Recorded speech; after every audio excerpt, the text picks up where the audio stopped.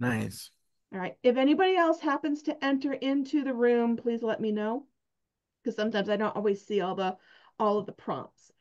Um, I wanted to find out what people's experiences with crystals already, because I know initially for me, I was always collecting rocks as a kid and from very early on.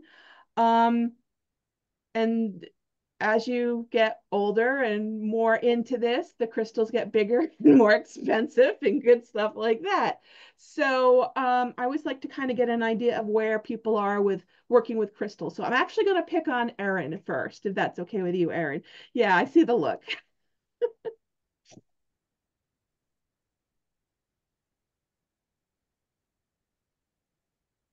You're still on mute, hon.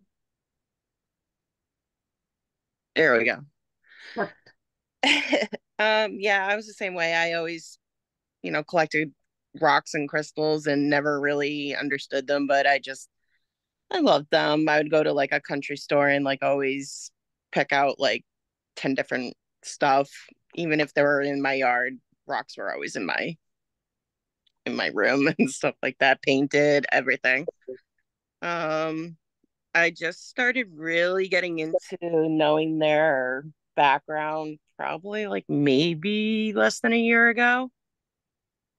And I have like maybe about like 30 different ones now. Very cool. Very, very Yeah. cool. And certainly different crystals are great for different things. We're going to cover a lot with the chakras and what crystals are good with what types of issues are going on with the chakras, what types of crystals you can certainly use with helping with building energy, to help with calming energy, and so on. Arlen, tell me a little bit about your journey with crystals, if you don't mind. Don't want any info on recording, won't respond. Okay, no worries. No worries. All is good. Jeremy, do you have where are you with working with crystals? So like I've always had like these gifts that since I was little and stuff, like with energies and stuff. And then like I was always attracted to like the onyx. I was always attracted to rose quartz. And then I did research for my zodiac sign and that the Venus is the planet of the Taurus. So like that, and then it's more yin. I always felt closer to females. So I'm like more yin. And then I've also like I have crystals in front of me right now. I have my rose quartz, clear quartz, and my beautiful Selenite. piece selenite. So like, and also through my experience, through recovery, I went to crystals to help me heal. And that's what's basically helped me stay. And I got like 22 months sober on a 10th. So like crystals, I put it on my life that's helped me with so much shit. And it's helped me open up my like everything that I need to be open, it's been like opening it up. So and then I Google on what crystals for like Reiki. I Google what they like. I have Rhodonite for like the wounds, emotional wounds and stuff, because some of my recoveries have big emotional wounds, and Yep. I end up giving some of them the crystals itself and help show them how to meditate and stuff like that. So like I'm trying to help people with the holistic way. Perfect. That's wonderful. How about you, Steph? Um, I grew up in New Hampshire, so the rock thing and the stones, I completely get it. The Granite Um, State. Gotta love it. absolutely. But I went into um I went into sorry. Thank you. I'm massage therapy, and I started learning about. I picked the sports medicine there massage, and I started learning about what the other group was doing, which was all the crystals, and I was very jealous that I didn't get that group.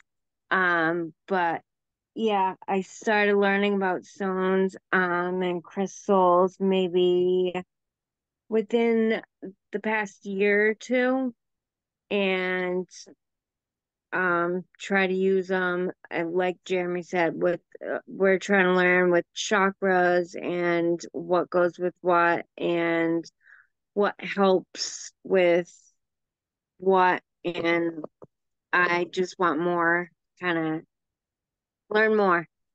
Sounds good. Sounds good. Okay, so I'm gonna just go ahead and get everything kick-started. And like I said, this is going to be, if people do have questions, by all means, let me know. I'm happy to answer them as we go. I want to continue as me. Come on, not what I wanted to do. All right, so I am going to hit present.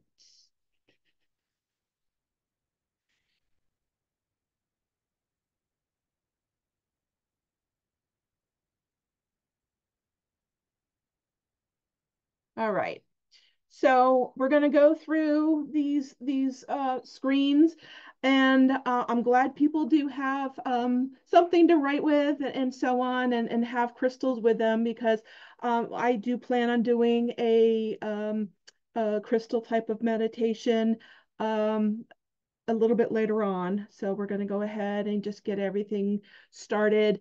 So I wanted just to kind of really get to the very, very beginning of things. And that also means working with crystalline structures. So I'm moving us around here to try and make sure that we're able to see everything. So bear with me. So there's actually crystals are basically created from gas or liquid, liquid-based solutions. Basically, they're all made up of different atoms that have bonded together into regular repeating ways, and they create a solid. Okay, we sprinkle in some sacred geometry, and we get some pretty amazing things. So they are born from pressure, or they're born from heat and pressure in particular. So, and all crystals have the same fundamental internal order of atomic structure lattices. I know in some cases we look at the true scientific way that they're connected, and it can be, it's like going down a rabbit hole. There's a lot that you can certainly look at with that. But we wanted to talk about how these are in particular focused on are born from pressure, or they're born from heat and pressure from the ground. So we actually have three different types of rocks: igneous, sedimentary, and metamorphic. So I wanted to talk a little bit about those because, let's face it, rocks are very pretty, but we also like to know kind of how they get their really awesome colors and how they get their special uniqueness, right? So igneous, we look, one example of igneous would be obsidian. And obsidian is actually a volcanic type of rock. We'll talk a little bit about that. Sedimentary. That is all little bits and pieces that are coming together and being applying heat, basically. So the igneous is more like the pressure, and then like an explosion, like with a volcano, where the calcite is a little bit different. But the metamorphic, we're combining a little bit of both, and that's where we would get a garnet. So, I mean, look at the definition of a diamond. Technically, it's carbon. If you squeeze it hard enough, you get a diamond, right? So igneous, like I said, is from volcanic activity. So different crystals that we would find would be obsidian, granite, diorite, pumice, and diogranite. The crystal skull that you see there is actually Hagak. He's one of my crystal skulls that I actually brought home from Egypt. So these are all types of crystals that are literally put under pressure. They come up as a type of magma through the moving plates of the earth, and that's when the pressure causes things to pretty much spread all over, and to create lava flows. So this would be what we would call igneous. So granite state, yes, obviously granite is definitely igneous type of rock. So sedimentary rock, we're looking at different types of sediments that are falling, that are all sorts of little pieces of rocks that include animal skeletons, things that are pressed together at the bottom of the ocean or the river that form new rocks. So rock salt, in this case, the Himalayan salt caves, you know, limestone, calcite. I like working with calcite. I have a piece of calcite right here. Calcite is considered a sedimentary rock. And the interesting part is if you apply the metamorphosis to it, like when limestone turns to marble, you're adding in the heat and pressure. So metamorphosis is that kind of catalyst that kind of creates it to go from one type of crystal to another. So these are some types of sedimentary rocks, and we're going to talk about more of some of these different types of rocks as well. And then the third type of crystal is the metamorphic. Like I said, these are the ones that are under a lot of pressure and under a lot of high temperature. Okay. And these are the types that are found when we apply these, we get these really cool things that are basically and sometimes on different types of matrix. Like for example, that garnet that you see there, those reddish pieces are the garnet. However, it's on a matrix. Same thing with the staurolite. So we are basically adding in this element of heat and pressure combined to create this metamorphic type of process. So serpentine, which I got here, tiger's eye, I don't have any tiger's eye right now. The staurolite you see, garnet I do have. This is a tiny garnet. Garnets tend to be small. So one thing I wanted to mention is that any crystal that has endured a metamorphosis facilitates the space on a spiritual and energetic level for transformation. So you can kind of view those more like transformation stones, which is very, very helpful. So these are the stones that are turning from one stone to another, okay? So if you look down below that pink and green stone, that is ruby and zoite, which I have a piece here. Okay, so ruby and zoite. So this is taking the pressure and combining things. And then you factor in the fact that we also have other elements that are also entering into these different types of crystals. We get these types of stones. Usually metamorphic crystals aren't flashy. They aren't the real super duper pretty ones. But there are a few like that ruby and zoite, like the lapis lazuli that you see in the upper right hand corner. Soapstone. If you have any of the soapstone carvings, like some of the Native American carvings, that is the type of process that this would fall under. Okay, so many of the metamorphic rocks are alternating color. Normally they tend to be shades of gray, black, brown, and things like that. But they may have some bright shades. The other thing I also like to talk about are tektites. Now, how many of you are familiar with tektites? Tektites are actually glass-like crystals. So you may kind of want to put it into the category of like an obsidian. However, it's generally derived from sedimentary rather than igneous rock. So these are the moldavites. These are the Libyan desert glasses.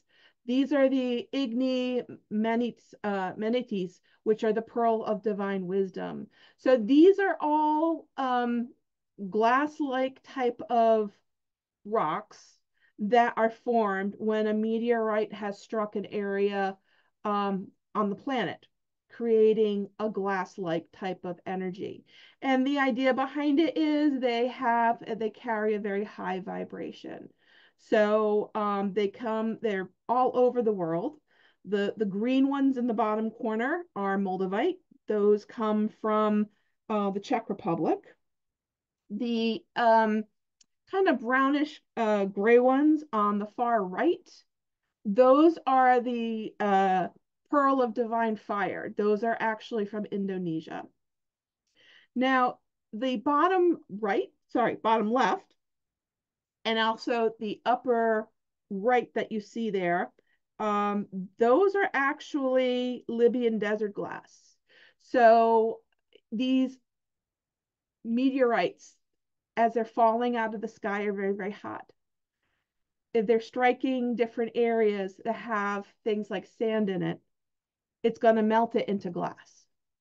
So Libyan desert glass carries a very high vibration. And then the top one is one from Russia. And the one that looks like a big old cat turd, that is actually one from Egypt. It's considered an Egyptian black diamond because it has a lot of carbon in it. So these are really interesting to work with. They carry a very high vibration. If you all remember the craze of the Moldavite, this is what we were working with. Some people find that Moldavite is exceptionally high vibration, and it's just too high for them. People who are more earth signs or need to be grounded and anchored, they may have troubles with this because it really kind of kicks things up in the higher chakras. But it's certainly a good, it's an interesting crystal to talk about. So, like I said, if anyone has any questions, please don't be shy, okay? So I wanted also to talk about different shapes. Crystals have lots of different shapes that we work with, and we use them everything from healing and meditation and protection to expanding the mind. So if you look at the very, very top, you'll see what looks like a six-faced structure. Those are usually quartz, and the one in the middle is rutilated quartz. We would use those for healing. We would definitely use them for meditation and protection. Those are considered towers or points that we could use. For example, I have one here. I could use this in energy healing. I could use this technically as a wand if I wanted to, things of that nature. Crystal points are available in all sorts of different types of forms, which we'll take a look at it a little bit later on. So a single crystal point is often used in healing, and pointed away, it draws energy off the body. Pointed inward, it's going to channel energy inward, okay? And like I had mentioned, the idea of a generator. So we're talking about the crystals that you might see in the crystal shops that are maybe kind of, I don't want to say too short, but maybe kind of short, but chunky, but it's like, it would be like if this were a tower, but maybe a little bit bigger, okay? Those are things that you might use in order to, as a generator, a standing point, basically. And those are amplifiers. Those transmit and those generate energy. So it also focuses on clarity of intention and optimizes the stone's healing faculties. So we also have crystals that are double terminated. So when we have a point on a crystal, that's a single termination. If we have them one on each end, like a Lemurian seed crystal, that is called double terminated, okay? And those are just channeling energy through. It's almost like a pass through. Those are great to use, like, let's say with crystal gridding, and they're a bridge between two energy points, okay? Pyramids. I love working with pyramids. I do have a couple.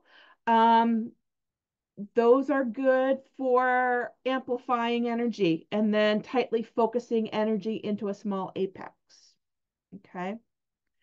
I'm sure since we're heading into the Halloween season, everybody is looking at all of the cool stuff with the scrying and things like that.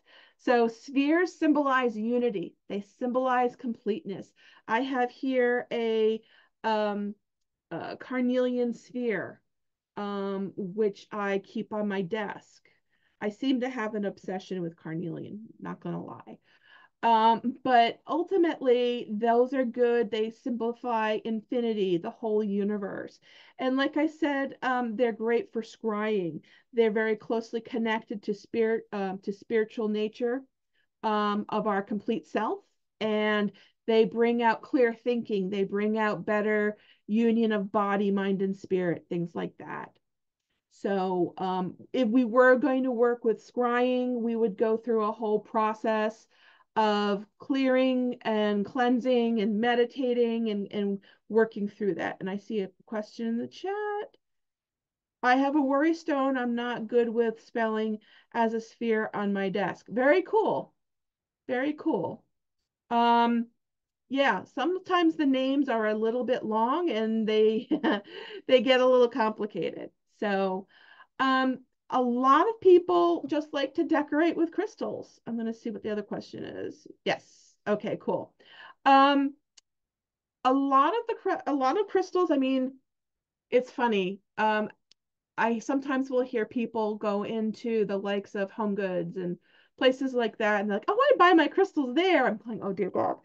Um, but they have people are decorating with crystals. A lot of athletes are incorporating crystals into a lot of um, their routines as well, believe it or not. But yes, placing spheres in a room or on a bedside dresser or an office desk will help emanate particular energy that you feel is needed. So, as an example, rose quartz is great in the bedroom and to surround yourself with love. Jasper will emanate protection. Clear quartz will cleanse the room of any negativity, and malachite will bring prosperity and money to business. So, and like I said, when we work with divination, crystal ball gazing, there is a whole process that we follow. We keep the crystal ball wrapped up in black silk when we're not using it. And it sits on a stand, and it goes through a whole process where, as I had mentioned, um, you cleanse, you charge, and then you set an intention. We'll talk more about that. You can scry not just on crystal balls, you can scry in water, you can scry in fire. Tea leaves, that's a form of scrying. Clouds. Um, if you've heard of scrying mirrors, the Aztecs in particular would actually use black glass mirrors in order to scry. And they would connect that with what was going on within the universe, especially with the astral and the stars. So they would work a lot with that. So eggs. Eggs are great for the symbolization of springtime. As we know, when we see eggs, we think Easter bunnies and chicks and good stuff like that. That is because it is all about the powerful symbol of fertility, purity, and rebirth. So let's say magic rituals would often use eggs to promote those types of things, for restoring fertility, for mind, body, and spirit. They are all about new beginnings, resurrection, things like that. The vernal equinox celebrates the coming of spring, and the egg is the important part of this ancient festival. So crystal eggs, I got one here. This is another form of carnelian. That is a little bit lighter. Those definitely can help. And like I said, wands, we can use a wand. Basically, a wand is a way of directing or pushing energy. So what I mean by that is if we want to guide energy to go to a certain place or a certain thing, we would use a wand. We can use a crystal point. We can use our finger. Wands are easy to work with. Again, if you're going to have a crystal wand, then you're going to want to really make sure that you're cleansing, clearing, and charging. Um, Massage wands, those are ways of working with the energy and energy within the body. Alchemy wands, used especially for the chakras, things of that nature. So I know, Jeremy, you had your selenite knife that was there, Correct. Asthame. So you probably could even use that to some degree as a wand as well. Right. Not out of the question. So Yeah. like I said, if you don't have a crystal wand, guess what? Your finger works just fine Right. because you're Oh, yeah. directing. Yeah. Okay. I love working with crystal skulls. As you saw Hagak earlier, we actually have a couple of different types of crystal skulls that I just wanted to touch upon. Just quick, we're not really going to get into it, but I wanted just to kind of make sure that we kind of covered potentially a lot of the different types of shapes that people might see. We actually have a couple of main types of crystal skulls. So obviously the one in the middle is labradorite, and that's a dragon skull. That is great for working with the ley lines or the energy lines that wrap around the planet. Labradorite is very good in terms of it being magical and protective, but it's known that the dragons will protect and work through the energy lines or the ley lines that crisscross the globe. You're going to see some of the other types of skulls that are here. So I wanted to touch upon the skull on the right. And that one's actually very, very famous, believe it or not. That one is the Mitchell Hedges skull. That one is the one that's part of a group of 13 skulls that were found throughout South and Central America and other parts of around the world, allegedly. And it's made of completely clear quartz crystal. And it has been researched multiple times to determine that there are no tool marks on it. Now, allegedly, it was found in a tomb, an ancient pyramid type of structure in, I want to say, Central America by an archaeologist's daughter. And she happened to reach her hand in and allegedly found it. There is a crystal skull that's like this in the British Museum. So IBM has done a lot of research on trying to determine if it is definitely ancient technology that's coming forward. But you look at crystals, we have crystals in everything, from our cell phones to our computers, etc. These are basically big computers. They store energy. They store Akashic records. They store a lot of different things. So the Mitchell Hedges skull is the one in the upper right. But we also have some other shapes. You see the bottom right one is a star seed. That one is considered alien. That's another type. The bottom one that you see there, that's kind of brownish, that's made of smoky quartz. That one, it looks more childlike. Again, they all have a lot of energy in them. They all have a lot of knowledge that they carry, and it's thought that all of these ancient skulls, when put together, would potentially create the opportunity for them to connect and share information. So I want you guys to see the skull that's on the left-hand side, the purple one made of amethyst. That is considered a star traveler because you see that whoosh on the back. That is Alia, my traveling crystal skull, who goes with me wherever I travel. Then I also have in the bottom middle this guy right here. So he's more humanoid, kind of along the likes of the Mitchell Hedges. So those are kind of the different shapes, I would say, of crystal skulls. But again, they all carry a lot of very high vibrational energy. Most of these very ancient crystal skulls are usually made of quartz, sometimes smoky quartz, sometimes rose quartz. They're used for lots of different things, and they all have different unique personalities. I have another one here, a little guy, little. So this one here, sometimes will travel with me as well.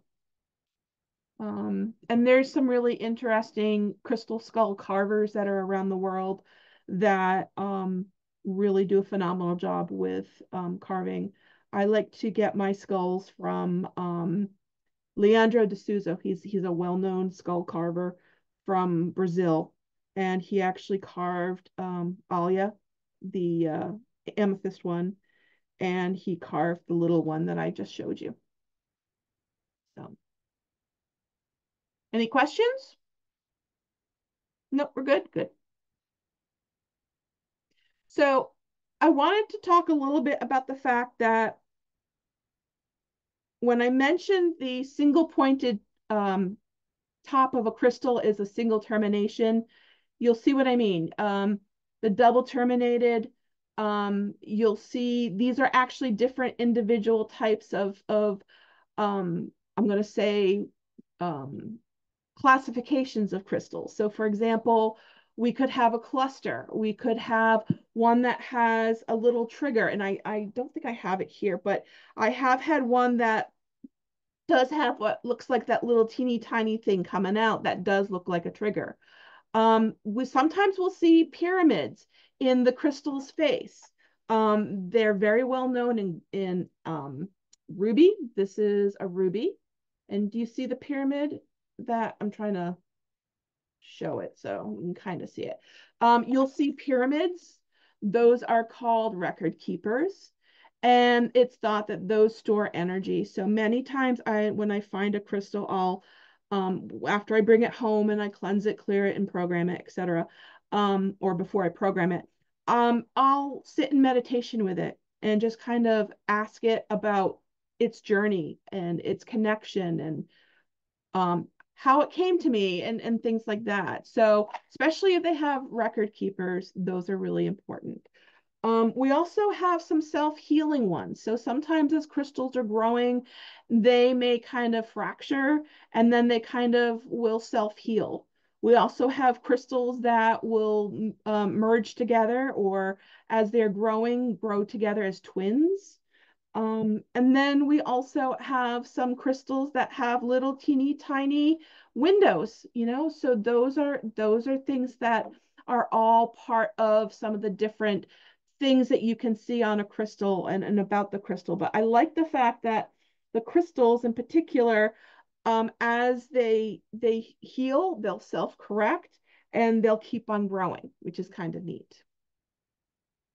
The other two things I wanted to mention on here is something called a complex crystal. And that is, in some cases, a super 7 or something called a melody stone, where it has 7 different elements in it. I call it the Swiss Army knife of crystals. So if you find a super 7 or a melody stone, it's going to have things like amethyst, clear quartz. It might have smoky quartz. It might have citrine. It could also have cacoxenite. It could also have some of the other things that you see there, like rhodolite and some of the other elements that are there, some pyrite and hematite. The other thing that you see there with the list of all of those elements, that is called Super 23. And that has a lot of stuff that the Super 7 has, but more. And sometimes it's also called auralite. So they tend to be very heavily amethyst in particular, or quartz, because quartz Amethyst is part of the quartz family. Rose quartz, etc., and smoky quartz, citrine are all part of the quartz family. The bottom thing that you see there on the bottom right, that is orgone. How many of you have ever worked with orgone before? Orgone is a man-made material. It's actually resin that's poured into a mold, and then it's filled with crystal chips. It's filled with maybe some metal fragments, some silver, some gold, maybe some copper. You'll also notice that spiral in there. That is a Tesla coil. So the nice part about these is you have the pyramid shape, which we talked about, but you also have the Tesla coil in there. That's also always going to help generate energy. So a lot of the different psychic fairs, if they have vendors, will sell a lot of the different orgone types of products like this. I have one here. This is actually a coaster. So this is a coaster, and it has all sorts of different material. It has all sorts of different crystals. It has all sorts of different like copper chips and crystal chips. It also has a what is it? Metatron's cube in there. So the idea is I can put my drink on it and it's going to cleanse my drink, energetically speaking. So orgone works really well. I have a couple of pieces of orgone. I have one really large orgone piece that's actually a large pendulum that will clear an entire house. I have a large pyramid that I keep in the healing area at the studio. I have orgone, what are they? Pendulums. And some pendulum, that one of the pendulums that I have is orgone with, oh God, what's that crystal that's really, really super duper protective? Comes from Russia. I'm drawing a total blank. It'll come to me. I'm going to keep on moving on, but it will come to me. That's something that I might use when I'm clearing somebody. So those are some other types of crystal products that are really, really good to work with and to have in your arsenal. So we can use crystals for a lot of different things. They promote healing. They can support and balance emotional energy. They hold space to experience mental clarity and awareness. It can increase awareness, encourages creativity, it unlocks intuition. It works on an energetic level to help heal disease. Now, the reason why we say disease is because obviously we want to make sure that we do not replace crystals for doctor advice, but they can certainly help add another layer of support to help with some of the different things. Okay, we got a crystal at the crystal store. It comes home with us, right? First thing that we do when it comes through the door, we cleanse it. Cleansing and cleaning your crystals is incredibly important because you want to purify the energy and restore the vibration. You also don't know that crystal's journey. You don't know if the person who picked it up before you was having a really bad day. Things of that nature. So storing and organizing your crystal collection can certainly help keep the property more crisp and clean. And after we've cleansed and cleared, we want to make sure that we charge them and revitalize the crystals and give them a task. Okay, so how do we cleanse them? Well, there are some tools there. Smudge, like sage. Palo Santo, that's the wood in the middle that you would burn. So there's some other ways of cleansing crystals as well. But we cleanse, we charge, and we program. So again, sacred smoke works really well. incense, I don't, I prefer not to use sage. I prefer to use maybe the Palo Santo. I prefer to use frankincense and myrrh. Um, you can use water. You can put them under water as long as they are a type of crystal that is okay about getting wet. There's some crystals like gremlins you can't get wet. You can put them on salt. Again, there are some crystals that don't like to be on salt. You can bury them in the ground. I just strongly advise you to mark where you buried them. Things like that. But those are good ways of cleansing. Now that we've cleansed them, we need to charge them. You can place them on a selenite charging plate, and a lot of the different places will sell them, or even like a large selenite wand that's flat. Those work great. You can ask Archangel Michael or another archangel or ascended master to charge the crystal. A lot of it is also done by visualization. Tomorrow night is the full moon. Stick them out in the full moon. Some you can stick out in the sunlight. Some do not like being out in sunlight. So if they have a bright color like amethyst, like carnelian, things like that, those are not going to do well in the sun because they're going to eventually fade. So you don't want to keep them in the sun all the time. Also, another important note is that let's say you have a nice crystal ball and you place it on your windowsill. Think about the magnifying glass and ants. You don't want to burn a hole in your windowsill because it is potentially going to help harness the energy of the sun. So just be careful with that. But crystals are like batteries, and you need to keep them optimally charged. So once we've cleansed them, once we've charged them, next step, we need to program them. Otherwise, they're sitting there and they don't know what you need them to do. So setting the intention, holding it to your heart, breathing 3 times into it, all while remembering the intention, holding it back to your heart is a great way of setting and the program for it. Okay.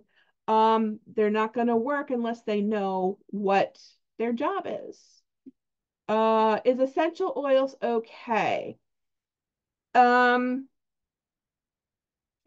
do you mean? Like to cleanse them?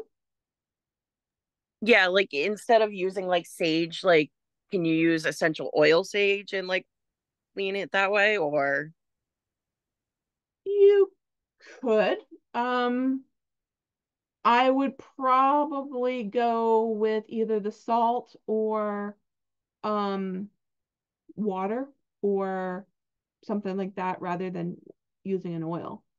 But if you don't have it, then go for it.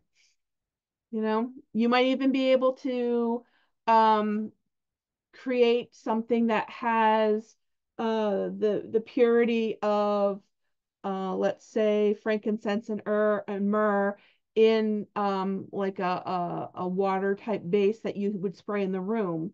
You know, you can, I call it yuppie smudge. You can use that if need be because it's purified water too. So we basically will charge them. Like I said, selenite is great to charge. You can use a copper pyramid. Now, here at my house in Rhode Island, I have an 8-foot by 8-foot copper pyramid outside in a tent, which we do a lot of work in.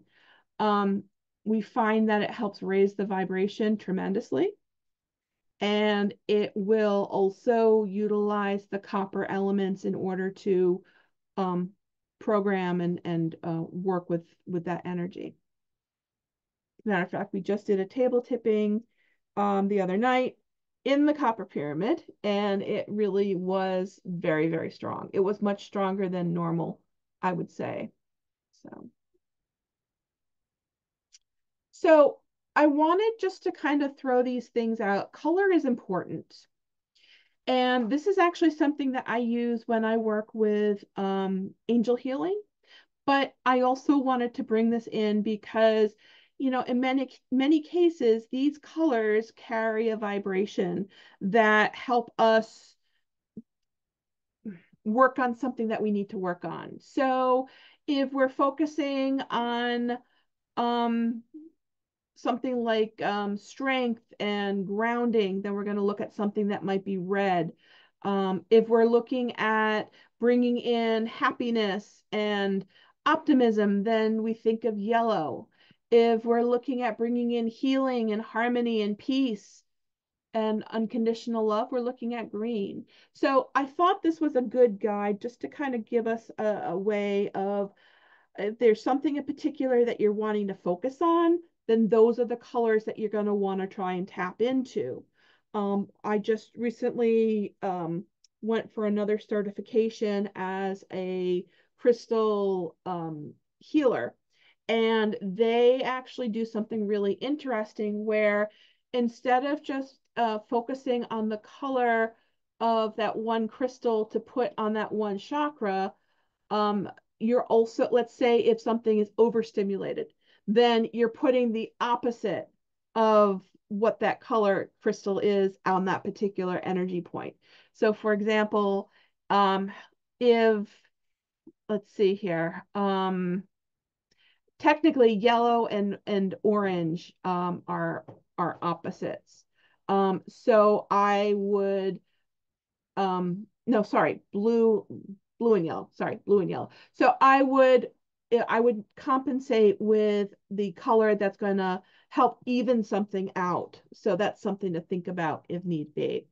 But I thought this was a good way of just kind of getting an idea of what some of our emotions and thoughts and feelings are as spoken in color. Because when we get into the chakras, so much is really woven into the colors, the chakras. So these are the 7 basics. And these basic 7 chakras, this is something that is Sanskrit for energy point. Each particular chakra holds a different, I guess you could say, energy, okay? And we find that if we are having trouble being grounded and anchored, then we need to focus on the root chakra. If we want to focus on manifesting, we're focusing on the solar plexus. If we want to bring in love and we want to bring in healing, then we're focusing on the heart chakra. If we're looking to find our voice, or if we have a lot of sore throats, we're looking at the throat chakra. So the third eye is our connection to spirit, I see. And the crown is connected to the divine. It's connected to source, knowledge, and things like that. So when we work with these and we make sure that these energy points are clear and clean in the body, then that's going to allow for any messages that maybe spirit might be dropping in, can drop in clearly, and we're going to get the broadcast. I like to say that we're kind of like radios, and we need to fine tune ourselves in order to be able to get the right message. It's kind of like if you have a radio that's between 2 stations and you need to kind of fine tune it in order to get the right message and hear one channel, right? So by having these 7 in particular in prime working order, then that's going to be a huge help. Now, mind you, we have way more than 7, but these are the basics. We have a soul star chakra, we have an earth star chakra, we have a Gaia gateway chakra, and much, much more. And there's chakras throughout our hands and our arms and other parts of our bodies, but they're energy points. And again, we just need to make sure that they're clear, they're clean, they're grounded, and that they're firing on all cylinders, basically. So whenever I do work with people, the first thing that we do is we go through a chakra clearing, because we want to make sure that they're grounded and anchored for it. And we also want to make sure that whatever information that they're going to get from the healing, from the class, etc., is going to be in a space that is held down and allowing them to be able to get the full transmission. Now, how do these chakras, these 7 chakras, relate to some other stuff? Well, we can actually add in crystals to work with these 7 different energy points. So the root chakra is, we like to call it the base of the spine. The sacral chakra, I call that just under your belly button. Your solar plexus is in your belly. Heart, that's pretty self-explanatory. Throat, third eye is between your eyebrows, and the crown is at the very top of your head. So these are some of the different types of crystals that you would see that would work on maybe helping increase or restore somebody's energy.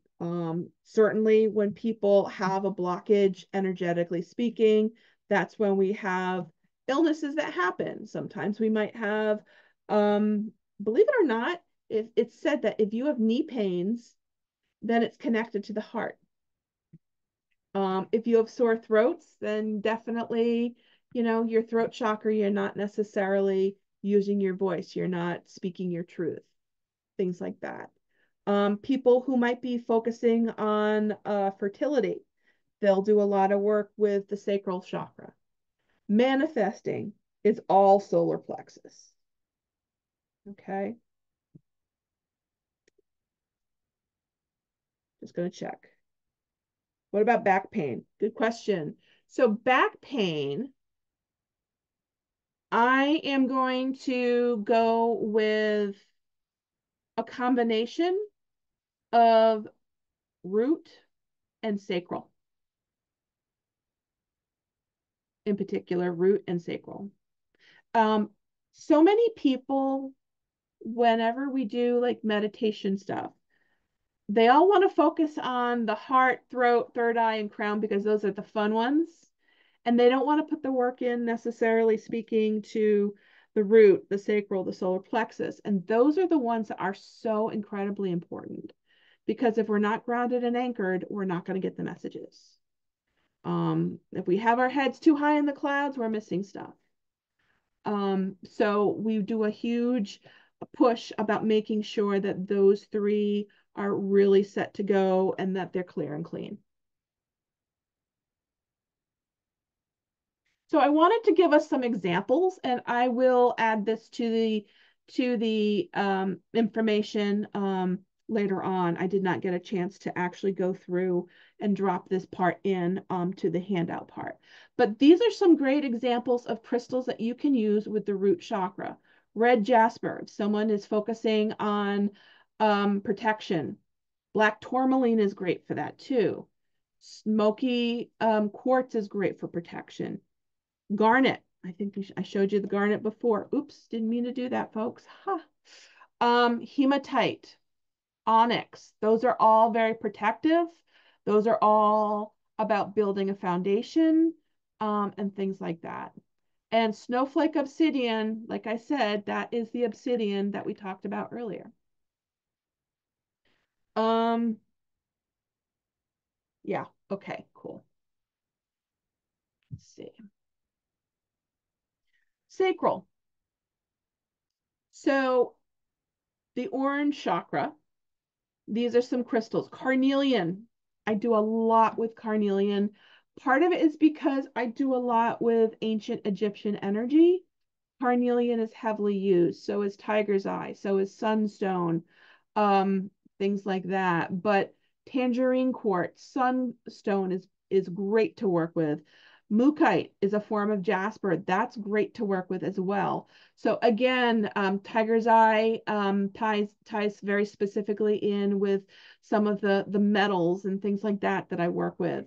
Argonite as well. So these are all crystals that are definitely appropriate for working with sacral and making sure that we are focusing on new opportunities, new beginnings, new things coming in, rebirth, stuff like that.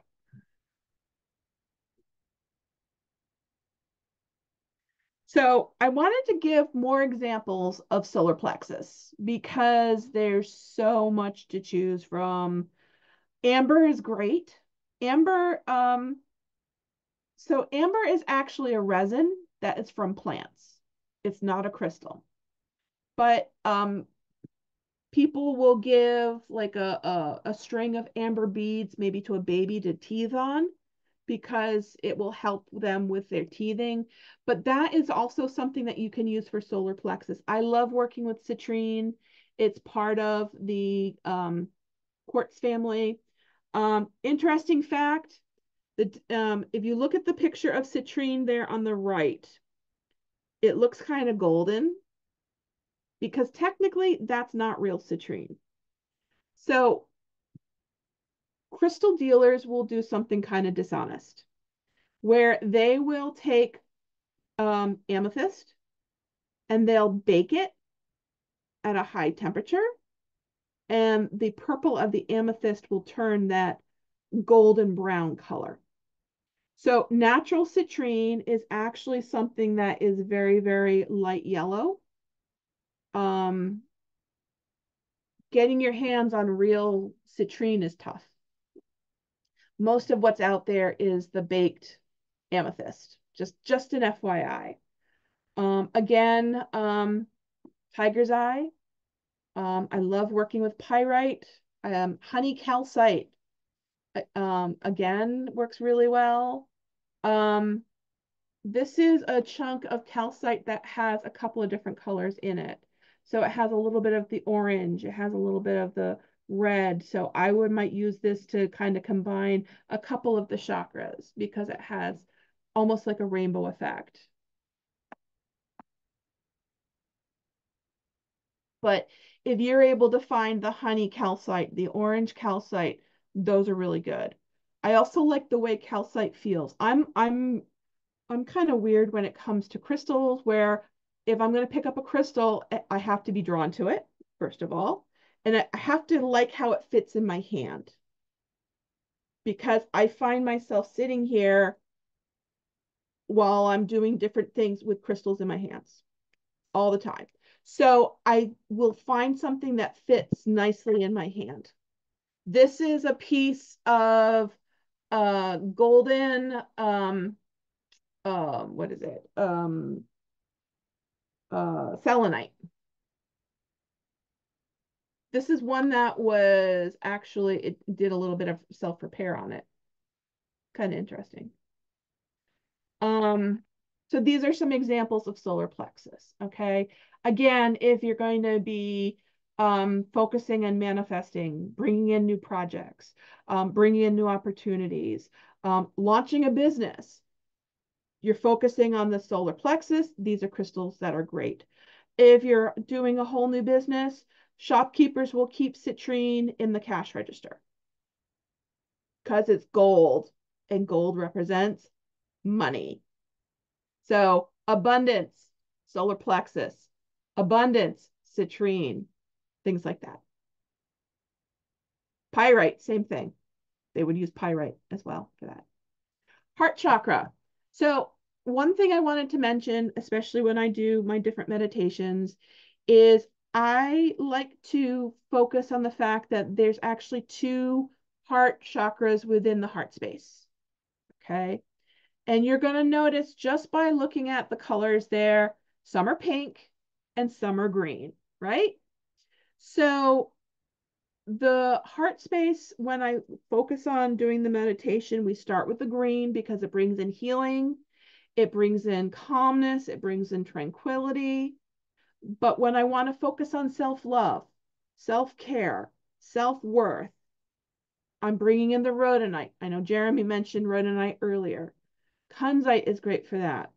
Rose quartz, perfect for that. Sometimes I'll even use pink amethyst.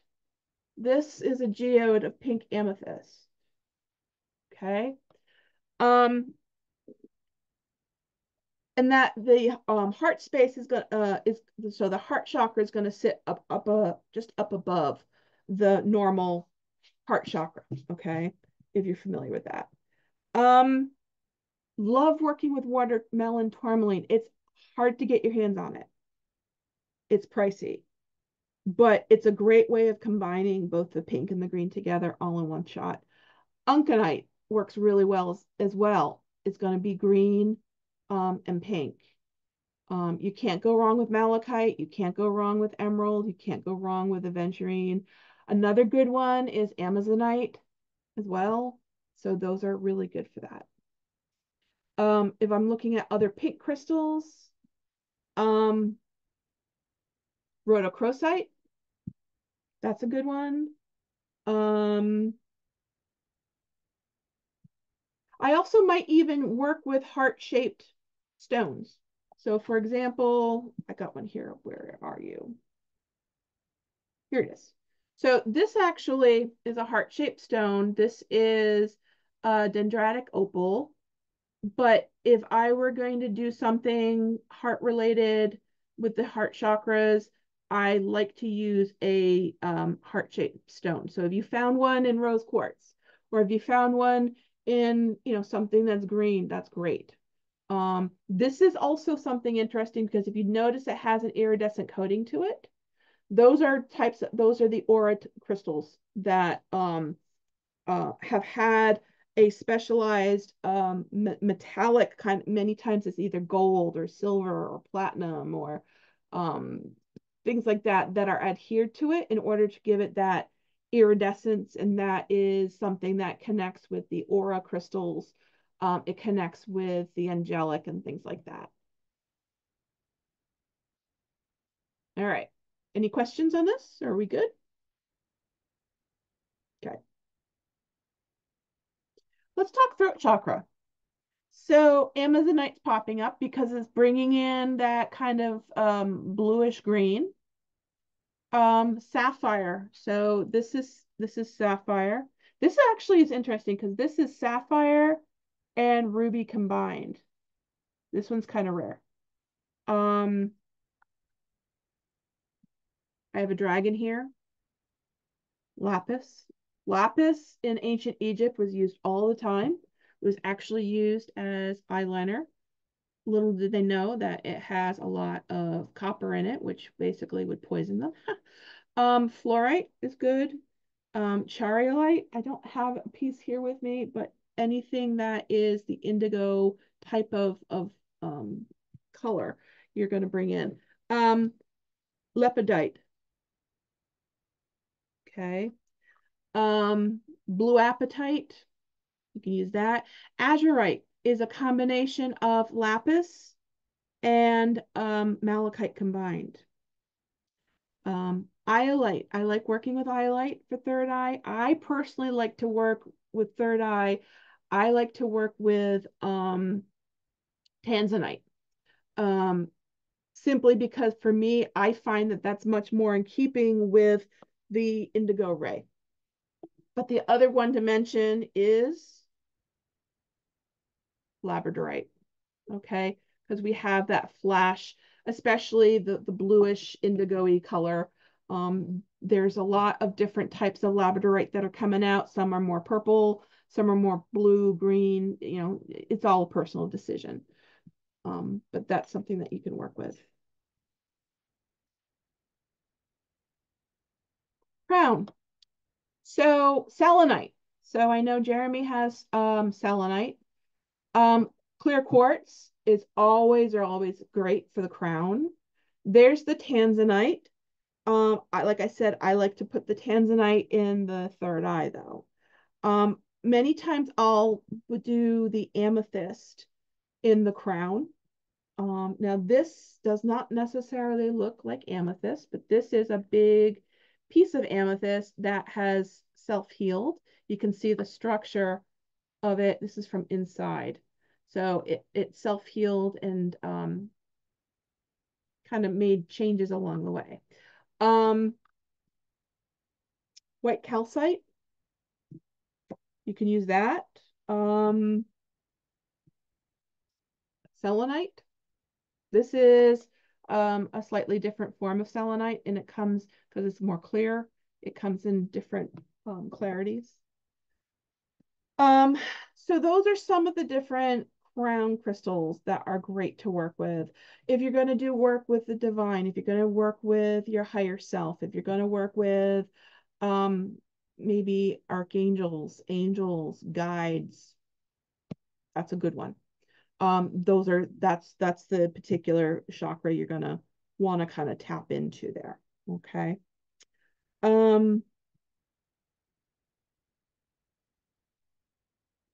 This chart, I know it looks a little bit daunting, but I wanted to at least throw it in there for the information that you're going to get. It has a lot of different types of um, um, columns, everything from crystals that are good for the different chakras. So we have the chakras on the far left and the different elements. Okay. We also have the ailments. So if someone has a sinus, like sinus issues, then you're going to focus on their third eye. We talked about lower back as sacral. What else? If people have breathing issues, asthma, you're going to focus on the heart center. So those are some of the actual physicalities that people might find they have going on. The next column are things that you might want to bring in that are more, let me just shift this here, emotional. Yes, emotional. So finding clarity and inner peace is going to be the crown. Protection and foundations is going to be the root chakra. Again, raw creativity, passion, sexuality, sacral. We do so much from the solar plexus. The next column over is a focus on the mental ideas of things. So if we're going to focus on self-expression, we're going to focus on the throat. Self-love, love of nature, we're going to focus on the heart center. So that's really good. So not only do we have that, but we also have the colors, like as we talked a little bit about that earlier. We also have, and I know I keep moving this, malfunctions. So these are some things like if people have headaches, nightmares, third eye. I get a lot of migraines, so I have to do a lot of work on my third eye. But those are some good things. Also, notes. You notice BAGFED and then C on the bottom. You know, if you've ever gone to a sound bath, they're all tied in with notes.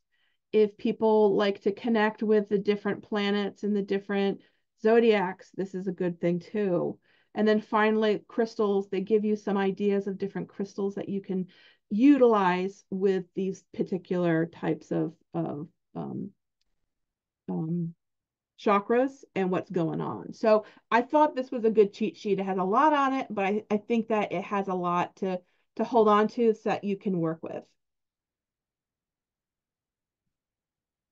Okay. So again, we can use crystals for enhancing meditation, ensuring sound sleep. Put in amethyst in your bedroom. Put in rose quartz to bring in self-love. Protection, again, black tourmaline. If we're going to be focusing on divination and manifesting, citrine is great. If I'm going to be manifesting, let's say, abundance, then I'm going to be looking at gold crystals. We can use crystals for crystal gridding of home, office, and property, for protection, for bringing in good energy. We can use crystals to connect with ascended masters, angels, and the galactic, like we saw with the tektites. We can also make tinctures. Basically, if we take water, and now there's two different ways of doing this. You can either put the crystal in the water and then drink the water. That's the direct way, or the indirect way, which I find is probably better, because not all crystals you're going to want to get wet, and not all crystals are going to be okay for humans to internally take. So if you have, let's say, a piece of azurite, raw azurite, you're not going to want to drop that in the water and then drink the water because of the elements that are actually in the crystals. So the indirect way is maybe utilizing one of these charging plates. The indirect way is taking maybe like a bowl and putting the crystals in the bowl, and then putting another bowl inside that bowl and putting the water in the bowl. So those are some things that you can do. Amulets and talismans, those ancient Egypt did a lot with crystal talismans. Here's one of them. This is something called Isis knot for protection, made of carnelian. So this is something that they would have worn as a talisman on them. This is something that they would have put in the wrappings of the mummy. So that way they were able to get to the afterlife and get through the different processes and the different tests. Music. I mentioned music simply because I like to talk about the fact that we have the crystal singing bowls.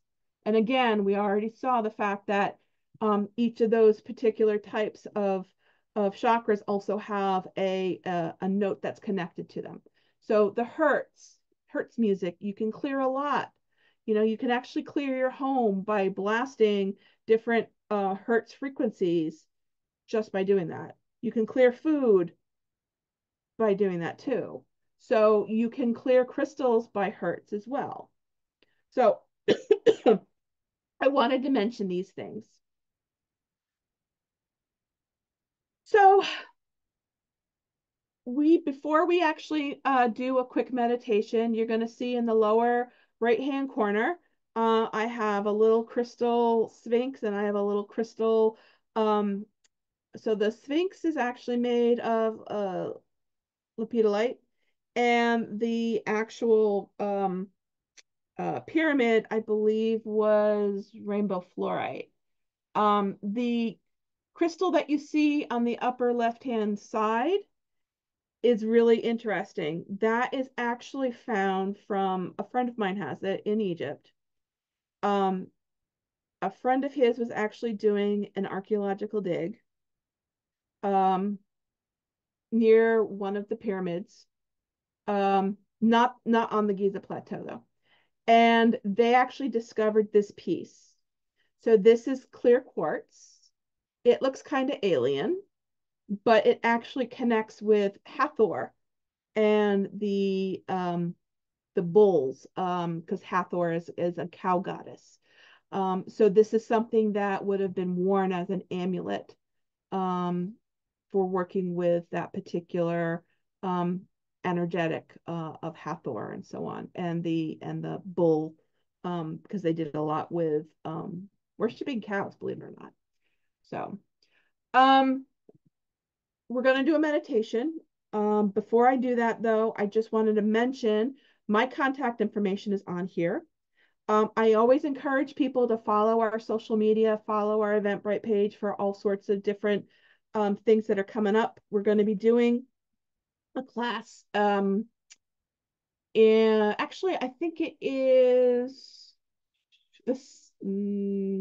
It's early October. I know. We just posted it. It's actually going to be a remote class, a Zoom class with my friend in Egypt, and we're going to be focusing on essential oils and incenses that would have been made and used within the different temple complexes there in ancient Egypt. So you'll actually be able to see a lot of the different parts of Karnak Temple that are there as well, because I know he's going to be going to that one. But there's a lot of different things that's up there. My business partner also does do different things up there as well. So our link tree, the reason why I put the link tree is because it has all of our social media, it has our Eventbrite, etc. That way, that's the best way to get a hold of all of our stuff all in one place. So I'm going to actually stop sharing for the moment. No, stop sharing. There we go. So I wanted just to touch base and see if anybody has any other questions before we get into the meditation part.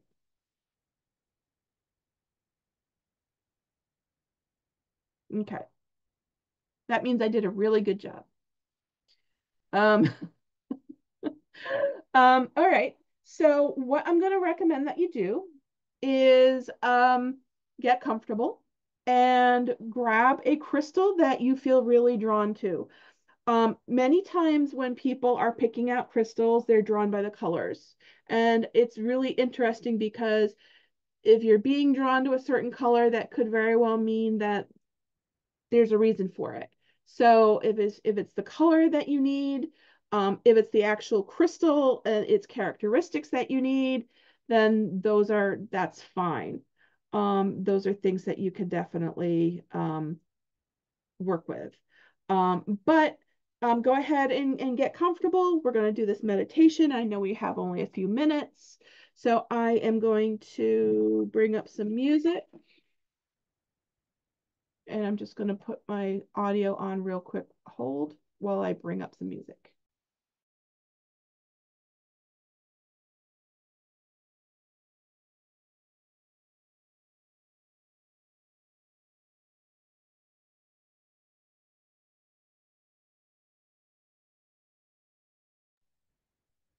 Okay.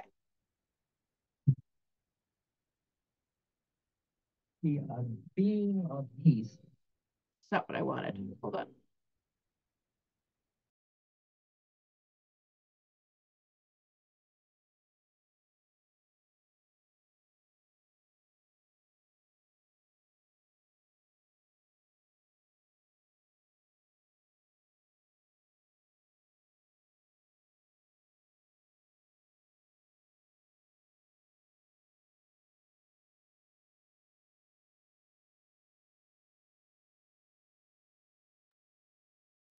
Okay, now it's cooperating. Thank God.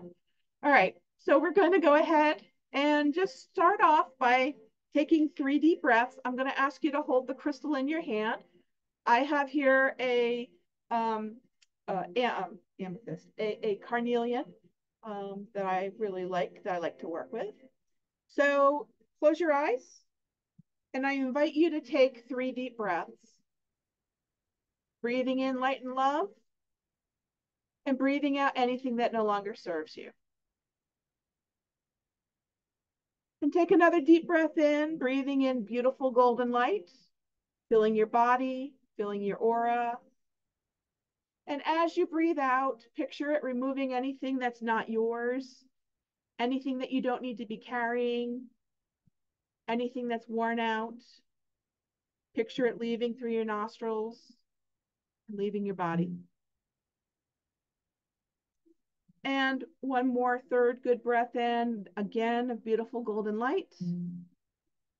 And allowing it to integrate into your body and your aura, and having it fortify into any nooks and crannies, etc. And as you breathe out, continue breathing out at your own natural pace. And we're going to start with calming energy at our crown as it washes down through your temples, down behind your eyes, down into your cheeks and your jaw. Feel this calming energy move down into your neck and run along the tops of your shoulders as it moves down through your arms, down through your elbows, down through your forearms, and all the way out the tips of your fingers. And I want you to take another deep breath in, repositioning this calming energy again at your neck and throat. As it drops in to your throat space, allow this calming energy to move into your shoulder blades, into your chest, in your heart space, into your abdomen and upper back, into your lower back and belly. Feel it as it moves down now through your hips, your thighs, your knees, down through your calves and shins, and all the way out the tips of your toes. And I want you to picture your feet as if they are the roots of the great world tree that are burrowing into Mother Earth.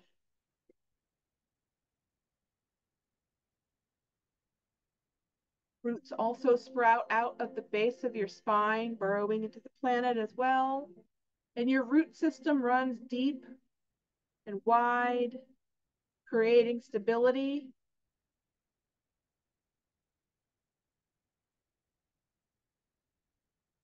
And the crystals that you have in your hands slowly start to get warm as your roots burrow into the ground and they wrap around a large crystal in the center of the earth. And as you breathe in and out, the crystal at the center of the earth turns to a bright ruby red. And the ruby red energy of the crystal moves up through the roots and legs. It moves up through all the way up to your root center where it pours into your root space, filling it with vibrant, bright ruby red energy that cleanses and clears, activates and illuminates. And when it's bright and shiny and activated, breathe out.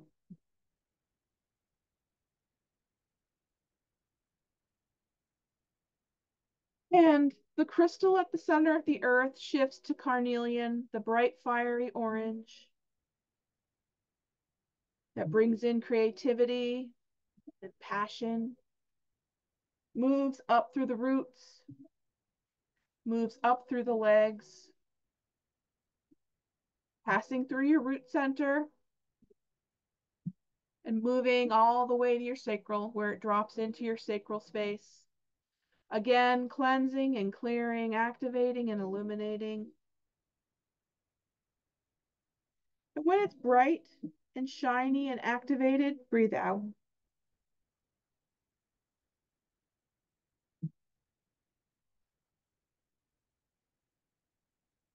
And the crystal at the center of the earth shifts again, this time shifting to citrine, bringing in the raw power of excitement and joy,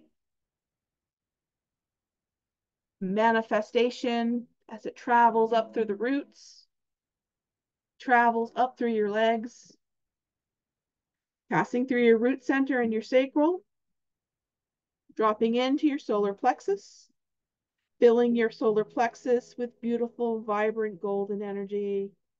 You've all heard people say, trust your gut. This is where that lives. We have intuition here as well. And as it cleanses and clears, activates and illuminates, when it's bright and shiny and activated, breathe out.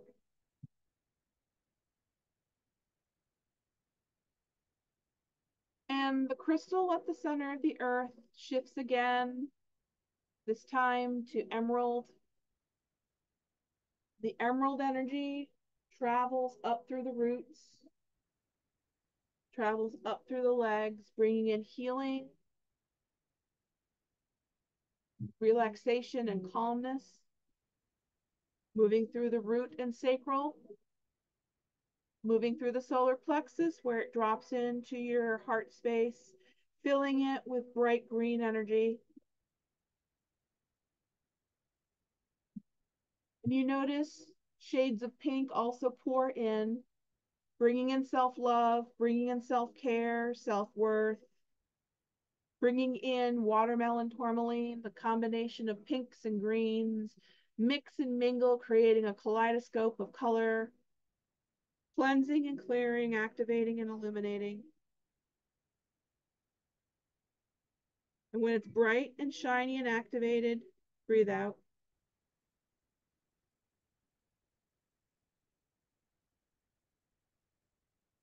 And the crystal at the center of the earth shifts again, this time to aquamarine, a beautiful blue energy that travels up through your roots and legs, It moves through your root center and sacral and solar plexus and heart space, where it drops into your throat space, allowing you to stand in your power, allowing you to use your voice and to stand in your sovereignty. Cleansing and clearing, activating and illuminating.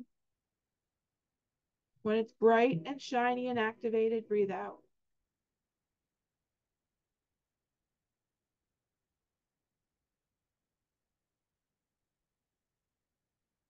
And the crystal at the center of the earth shifts again, this time to tanzanite. And the indigo color of the tanzanite travels up through your roots, up through your legs, moving through your root center and sacral, solar plexus and heart, moving through your throat all the way up to your third eye, located just between your eyebrows, opening your third eye to its perfect point for you at this time. Fine-tuning your third eye and your connection to the other side. Cleansing and clearing, activating and illuminating. When it's bright and shiny and activated, breathe out.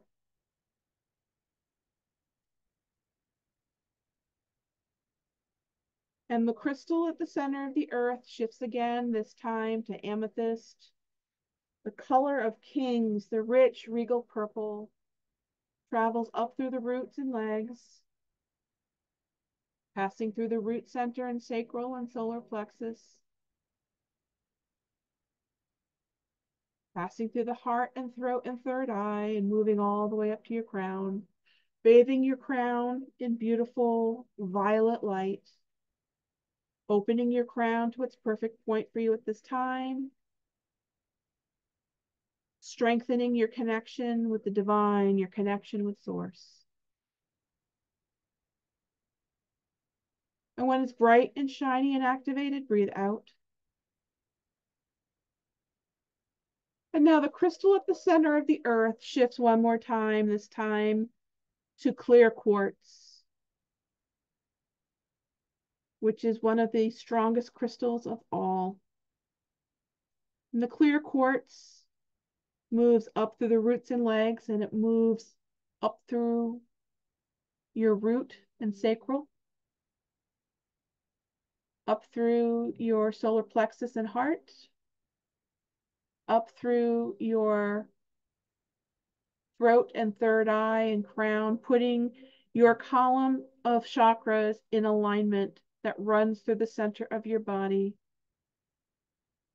And this beautiful white light from the clear quartz moves up and around your body, putting you in a column of beautiful iridescent white light that's healing and helping.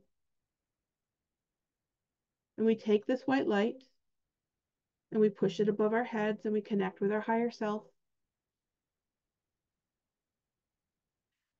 And we push it all the way up high into the sky, connecting with the divine, connecting with source, breathing from our roots and feet up through our body, up to our higher self, up to source, and from source and self down through our body, down to our roots, down into the ground. Breathing through the circuit of energy up and down, up and down. And one more time, up and down. So you're grounded and anchored, yet connected and inspired. And I want you to picture yourself walking in the forest. You have your crystal in your hand, and you're moving through the forest. You hear the sound of pine needles crunching under your feet. You can smell the pines. And it's slowly getting darker, but you feel safe and sound and secure. And as you walk through the forest, you notice what looks like a cave.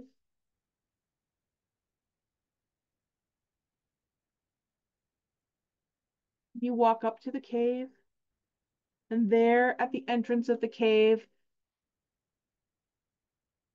is a fire torch for you that's burning. With your crystal in one hand, you grab the torch and you make your way into the cave. And as you traverse the cave, you find yourself spiraling down, moving down into the ground, feeling the cool walls of stone, taking 9 steps down, 9, 8, 7, 6, 5, 4, 3, 2, and 1. And as you step off of the step, there's a place for you to put your torch that stays illuminated. And the room lights up with beautiful colors and crystals lined all along the walls.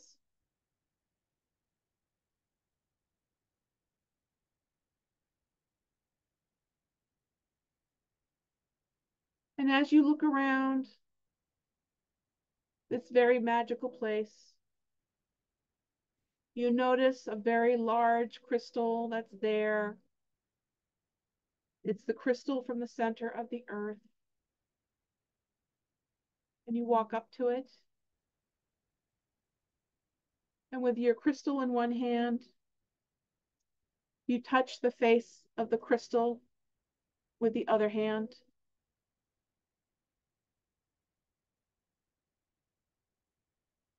And the crystal in your hand lights up, allowing it to connect with you, allowing it to bring in healing, bring in joy, bring in calmness and serenity, providing healing,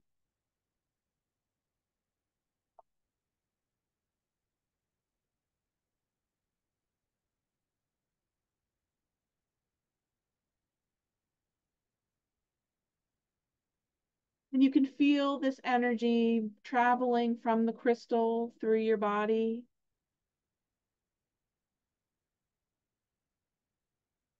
allowing you to feel safe and secure and protected.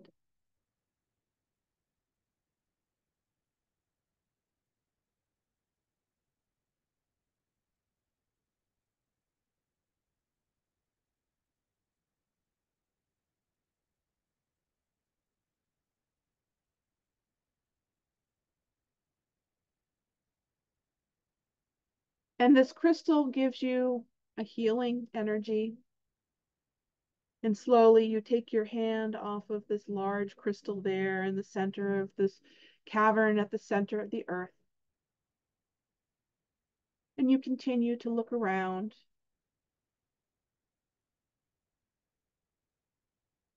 And this is a place that you can go to at any time through meditation, to ground, to heal,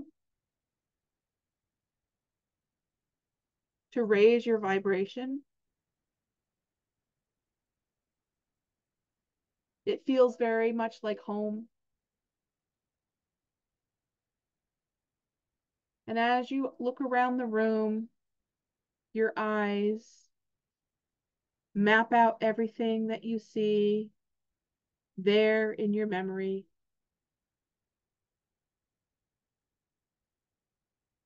And once you have this magical cavern mapped out in your mind's eye, you turn around and head back to the entrance where your torch is waiting for you. Picking up your torch, You travel back up those 9 steps. 1, 2, 3, 4, 5, 6, 7, 8, and 9. Stepping back to the mouth of the cave. There's a bucket of water that you didn't notice before. And you extinguish your torch there in that bucket of water. And placing your crystal, which connects you to this cavern at any time that you have currently in your hands right now, and this energy, you place it in your pocket.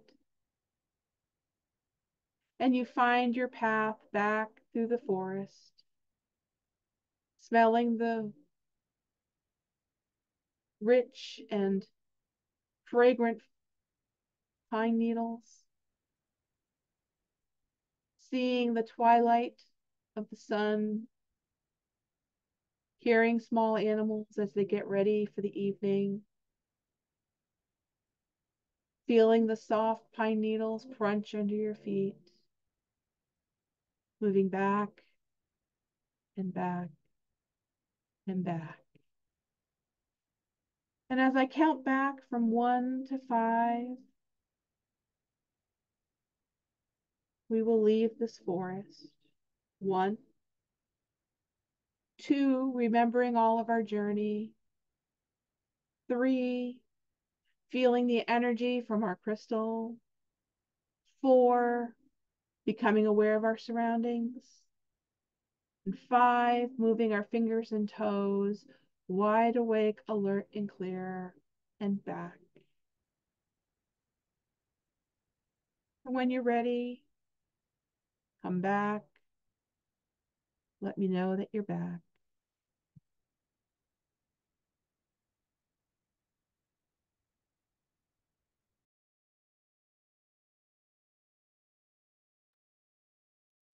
And when you're ready, just let me know. Want to make sure everyone is back.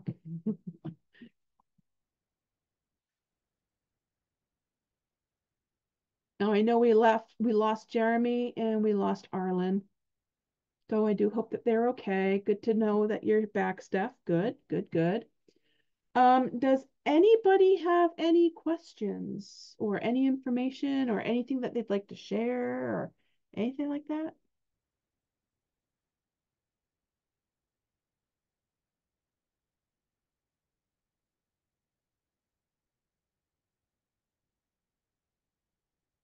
Okay. What I'm going to say is give yourself some time, maybe spend some time journaling this journey, working with this crystal in particular, what drew you to it, see what information it has for you from this magical journey. And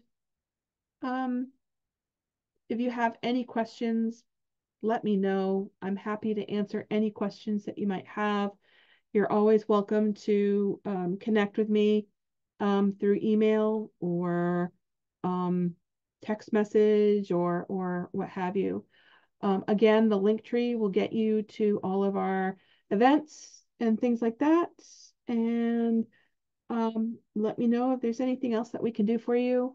I will go ahead and send out a copy of this video to everybody. Matter of fact, I'm going to go ahead and stop the feed.